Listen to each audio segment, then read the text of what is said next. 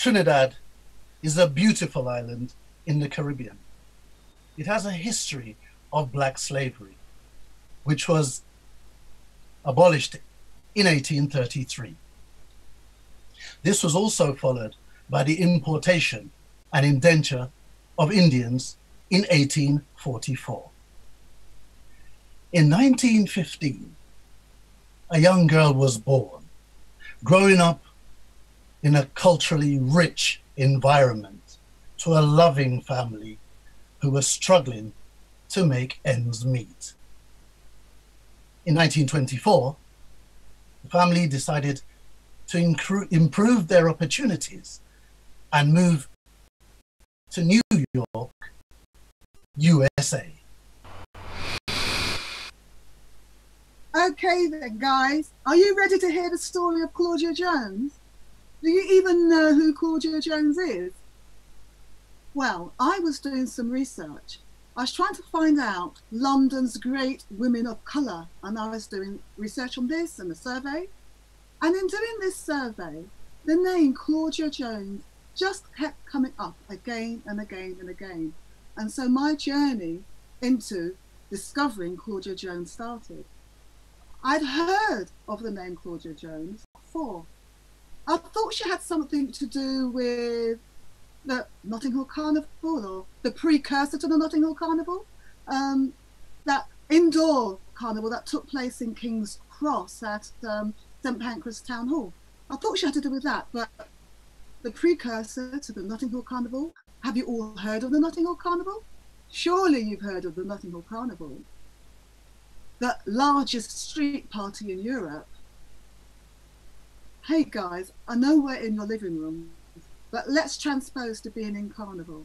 I'm going to ask you to get up off your sofas and join the carnival. So let's all dance.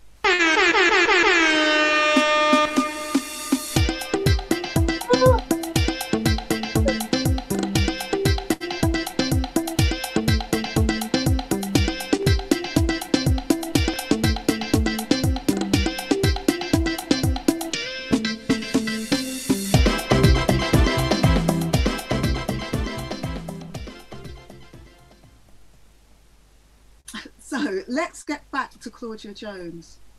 So the first thing I discover is that Claudia is buried to the left of Karl Marx at Highgate Cemetery. The left of Karl Marx. So there must be more to Claudia than Carnival. I think she must be a very special lady. So guys, are you ready to meet Claudia and hear her story?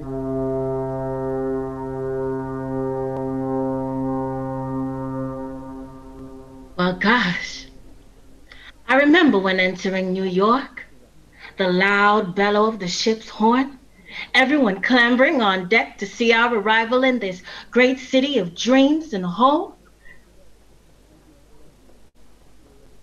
Come on, everybody, and get your baggage. The ship's about to arrive. The Statue of Liberty standing resplendently tall with our crown of gold. I never dreamed that I would later be incarcerated on Ellis Island. And with that in full view, a lie, a statue of no liberty, a statue of oppression and injustice. Anyways, going back to my arrival in New York, I was so in awe, so excited.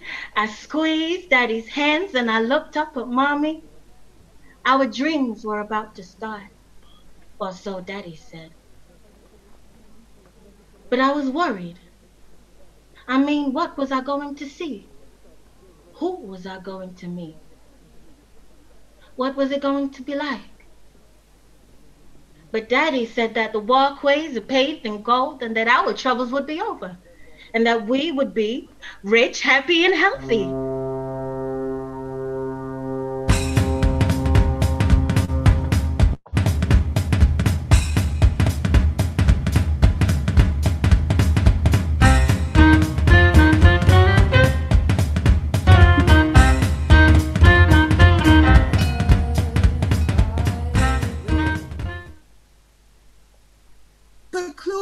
her family moved to Harlem, New York. They were excited and full of hope. But alas, their dreams weren't as anticipated. They were in search of work, as so many Caribbean families were. They were unwelcome immigrants in a hostile environment. They were poor. It was hard. Life was tough. But Claudia was in a loving family, and she was bright, and she just loved school.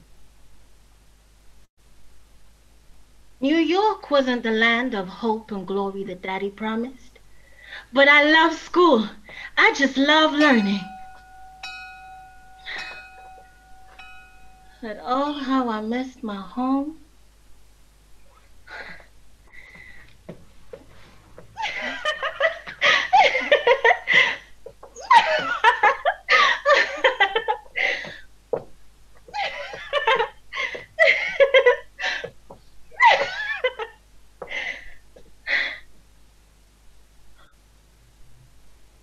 This bitter cold, the first time I saw snow, I thought it was so pretty, but I soon learned that not all that glitters is.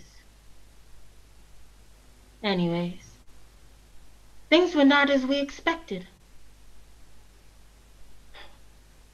I was missing the warmth of the golden sunshine bathing my skin, and the palm trees swaying through the bright blue skies. And the ripe, sweet fruit that I could pluck from the low-hanging arms of the tree. I got home from school one day, and Daddy told me that Mother was sick. The last time Mother was sick, we were all tested, and I tested positive for tuberculosis. I rushed into her room. It was dark and the curtains were closed. Mama was propped up on all these pillows, her head sweaty and trying to smile. Her eyes glazed over and her mouth cracked and her dry lips quivering in an attempt to turn upward. This time Mama really looked sick, and I was frightened.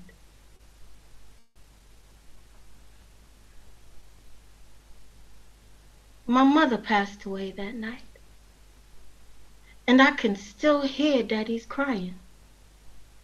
I thought my heart was gonna burst. I was just a teenager. Abide with me, fast falls the eventide, the darkness deepens.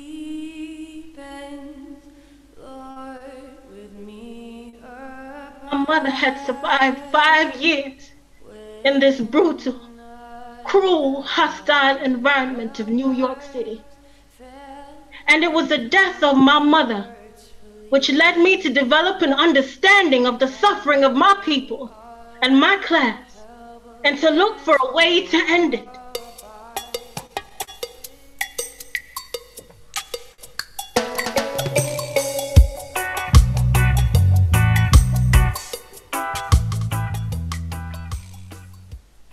To be continued. Claudia left school early. She was an active communist. She worked with the likes of Paul Robeson and C.L.R. James. She was arrested many times and incarcerated during the period of the MacArthur era. She was deported. They wouldn't have her in Trinidad. They considered her to be too much trouble. So she was sent to the UK and arrived in London in 1955 as an undesirable alien. However, in the UK, Claudia continued her activism, setting up the very first Caribbean Carnival, as we discussed before, in King's Cross. Also founding the first West Indian newspaper for her community, the West Indian Gazette. Claudia also worked alongside the Windrush and World War II veteran Sam King, and they opposed the 1962 Commonwealth Immigration Act, the root of today's hostile environment and Windrush scandal. Claudia lived for another 9 years in Britain, and she died at the age of 49. She died on Christmas Eve. And I'm going to read to you now the reading on her headstone. On her headstone to the left of Karl Marx, it says, Claudia Vera Jones, born Trinidad, 1915. Died London, 24/12/1964. Valiant fighter against racism and imperialism, who dedicated her life to the progress of socialism and the liberation of her own black people. I salute Claudia Jones, mother of the Caribbean Carnival, founder of Britain's West Indian Gazette, great orator and campaigner for human rights, one of London's great women of colour. She earned her space to the left of Karl Marx. Truly a very special lady. And today, the Notting Hill Carnival takes place in the shadow of Grenfell Tower.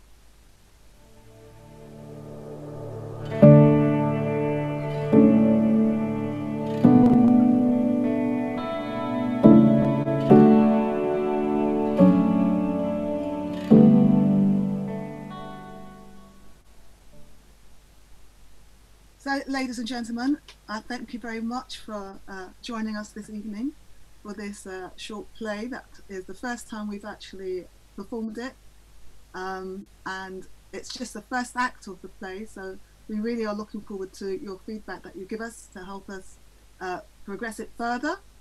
Anybody who wants to be involved with us, please do put your details in the chat.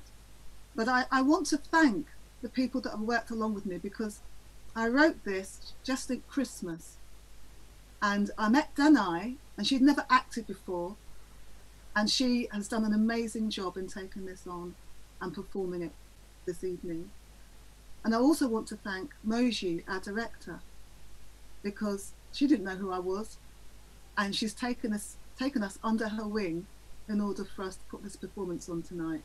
And when I wrote this little play, it was intended for the theatre, for stage, and we've had to adapt it for running it online, doing our rehearsals in Zoom, so it's been an absolute adventure, and I'm so pleased that so many of you managed to join us this evening.